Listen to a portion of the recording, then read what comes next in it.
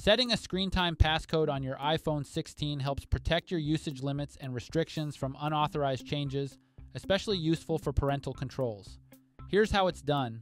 To begin, head over to the home screen by swiping up from the bottom of the display. From the home screen, tap on Settings. Once you get to the Settings menu, scroll down and tap on Screen Time. Now, scroll down again and tap on Lock Screen Time Settings.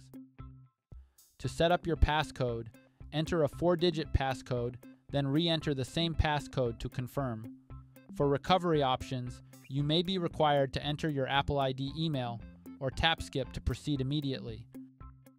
Note that using your Apple ID allows password recovery if forgotten, and therefore, it's recommended. Doing so also prevents you from being permanently locked out of screen time settings if you forget your passcode. This iOS feature ensures that your screen time settings remain secure and can only be modified by authorized users. And that's it. Please subscribe to this channel if you found this video helpful. Thanks for watching.